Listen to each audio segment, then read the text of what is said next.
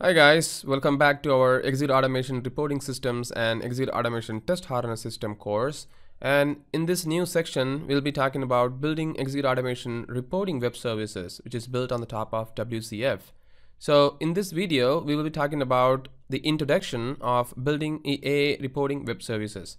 So as you can see right now, we have a new logo, which is kind of the black color. It's actually a service, a web service. So we're going to build this. Once again, you can see that PowerShell and Pickle is kind of disabled, and the reason is because we will not be discussing about these two technologies in this section. Alright, so let's get started. Why WCF web services suddenly? What are we going to do with a WCF web services first of all? Well, WCF web services is a framework for building service-oriented application. Using WCF, you can send data as a asynchronous message from one service endpoint to another. A service endpoint can be a part of continuously available service hosted by Internet Information Server, or it can be a service hosted in an application. An endpoint can be a client of a service that requests the data from a service endpoint. So that's the theoretical definition of what WCF is all about. So it is going to be a framework for building service-oriented application, and that's what we'll be doing in our course this time. So we are going to make use of our WCF to make a N-tier architecture. So before going to the N-tier architecture, let's first discuss what is this three-tier architecture we have existingly in our Execute Automation Reporting System UI, as well as with the help of Execute Automation Reporting Server database. So we have something like this. We have a client or the Execute Automation framework or a custom framework to consume the Execute Automation reporting database, where you will be inserting a data into the Execute Automation reporting database, and the same data you will be looking using Execute Automation Reporting System UI. So as of now, we have not used any client. Rather, we directly inserted the data into the SQL Server Management Studio, and the data was inserted into the database, and we saw the report from the Execute Automation Reporting System UI. That's what we did. And instead of inserting the data from the SQL Server Management Studio, you can also insert the data via Execute Automation Framework or with a custom framework. But we have not discussed any of that so far in this course. We will be doing it in a few minutes. But this is kind of pain because you have to write your own custom code to insert the data into the Execute Automation Reporting System by either calling the stored procedures or the query to insert the data into the database, and then the data will be visible in our Execute Automation Reporting System UI. But what if your company has so many people and there is so many changes happening into your reporting system UI, and your DBA thinks that there is some logic to be changed in the data insertion part where they don't have to specify the machine name, which is a parameter in our stored procedure. Or if your database administrator thinks that he wants to add 2 or 3 more fields, which is kind of mandatory, and it has to be changed across all the people who are using your Execute Automation reporting system. So while that's the case, then you also have to change the code in the client, which is nothing but your Execute Automation framework and in your custom framework. But instead of doing the whole logic change in your client directly, you can make it as a service, or otherwise called as an N-tier architecture, something like this, where you will have a Execute Automation WCF web service hosted in the middle of your Execute Automation reporting system and Execute Automation database, where you can see that this particular web service will act as a contract between your actual implementation to the caller or nothing but the client. So now if there is any change happening, the whole change is going to be happened in the web service itself directly. So if it's going to happen, then your code or the client will be intimated instantly that there is a change in the implementation. So the people or the client which is consuming this particular web service, if you refresh the web service references, it will tell you that there is some change in the implementation, and you have to make the change as defined by your DBA or by your Execute Automation Reporting System team. So right now, to be more clear and precise, this is the thing. With your existing three-tier architecture, any change happening in the ExecuteAutomation reporting system or ExecuteAutomation reporting system database will not be notified to the client automatically. You as a client have to be notified by yourself. You have to either go to the database and verify what is the change, or you have to check with your team of the changes. But if you write as a ExecuteAutomation web service, then any change happen will be reflected in the ExecuteAutomation web service as well. And the consuming client, it can be a ExecuteAutomation framework or a custom framework, will also be automatically notified if refresh the web service reference in your project. So we will be using our ExecuteAutomation web service to perform the operation. And what are the other kind of advantages that the ExecuteAutomation web service has compared to your existing directly writing the code? Very, very simple. The main advantage is you don't have to write even a single line of actual implementation of code of how the data has to be inserted into the database.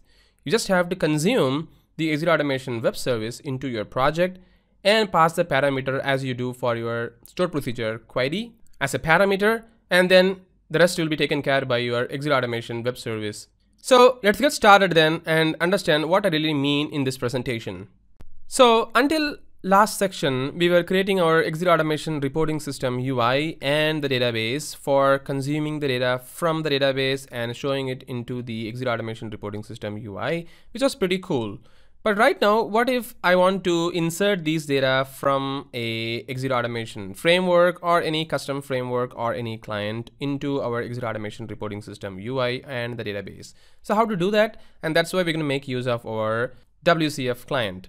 Right? So how to perform that kind of operation? It's very, very simple. All we're going to do is we are going to create a small web service for our existing ERS project here. And then we will make use of our existing code, which we already discussed in our previous sections video, and then perform a data insertion via a client. So let's quickly first create a WCF web service into our project and then talk the rest in a detailed way. So what I'm going to do this time is I'm just going to create a new project by right clicking the solution, go to add new project. And this time I'm going to choose a web service. So that you can do by going to the Visual C#, and here you can search for something like WCF. You can see there are different kinds of projects available like WCF library for VB, WCF service application, WCF workflow service applications, and so many things. But the one which we are interested in is this, the WCF service application. So this is a project for creating WCF service application that is hosted in IIS or VAS. So I'm going to choose this guy, and let's give a good name for this project so that we can make use of it very clearly. So what I'm going to do, I'm just going to give a name like EARS _ service. And this is going to be created under our ERS project folder itself. So I'm just going to hit OK. So as you can see, it is going to create as a very, very simple folder structure with a app data, iService1.cs, service1.svc, and a web.config file. Just 3 files. And these files are kind of very, very important. So to make it more clear, let's close all the documents which we have already opened. And let's open just the service1.cs. And you can see that there is a service contract with interface of service1, and there is an operation contracts, and there is a method name, which is kind of since it is an interface, you know that there is no real implementation is going to happen. It's just a declaration of that particular method. And this getData method should be available in your service1.svc. If you just double click that, you can see that this interface is being implemented right here. But as you can see that we're not going to make use of this getData or getUsingData contract anywhere in our project. So what I'm going to do, I'm just going to delete all these guys completely to make it more clearer to understand instead of just writing so many code. And even this one, I'm very much not interested in. So I'm just going to delete these guys as well. And also let's remove this cluttering comments. So what I'm going to do, I'm just going to create a very, very small operation contract here. So let's give a name here, maybe iService services, and then I'm just going to save it. And in the operation contract, what I'm going to do, I'm going to create two operation contract methods here. And that's what is the power of our WCF. So you can create any kind of methods here which your client is going to consume. Your client is nothing but your ExecuteAutomation framework or your custom framework that you're going to build in. So what I'm going to do, I'm just going to create a very super simple method, something like create test cycle. Remember these two stored procedures that we executed, the create test cycle and write test result method? The same stored procedures I'm going to call via C# using these two methods. So I'm just going to create a method, something like create test cycle with a parameter of string application under test, string executed by, string requested by, string build number, string app version, and machine name. Right? That's it. So since it is an interface, there won't be any kind of real implementation of the methods. So I'm going to create one more operation contract here, and I'm going to name this guy as write test result. This particular stored procedure, the sp_insert result. Remember, we were creating the test cycle using these parameters, and then we were also inserting the result using this particular stored procedure using sp_insert result. So all we require is this: the feature name, the scenario name, the step name, exception if any, and the result, which can be a passed result or a failed result. Right? So I'm just going to write the same thing right here. So string feature name, scenario name, step name, exception, and result. That's it. So these are the two methods that I'm going to write for my iServices interface. Right? And let's go back to our service1.svc. So since we have changed the name of our interface, let's change the file name as well. All right. And here, what I'm going to do, I'm just going to remove all these comments because it's really not going to make any sense here. So I'm just going to remove all of them. Let's give this a correct name. It is going to be iServices interface. And you can see that these methods are completely obsolete. So I'm going to remove them because they don't exist. And it will tell you an error saying the methods is not implemented by this particular interface class. So I'm just going to implement all the interface. So you can see that it is automatically creating the structure for me, which is cool, right? Visual Studio is so intelligent.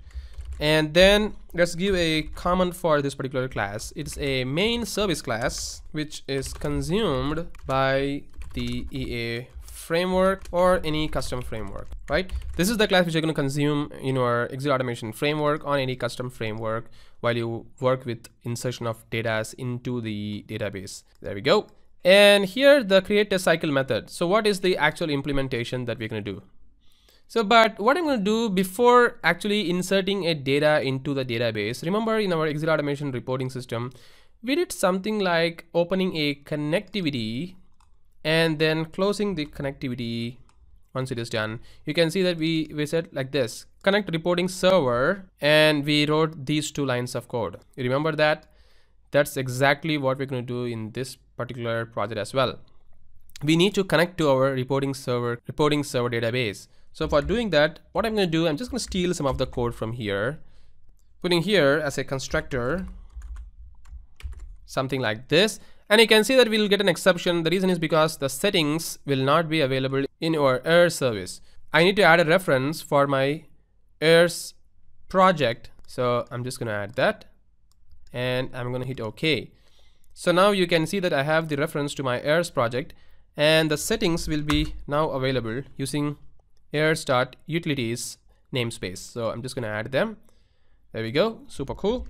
And let's add the system.configuration namespace as well. So I guess this is enough for the configurations and everything.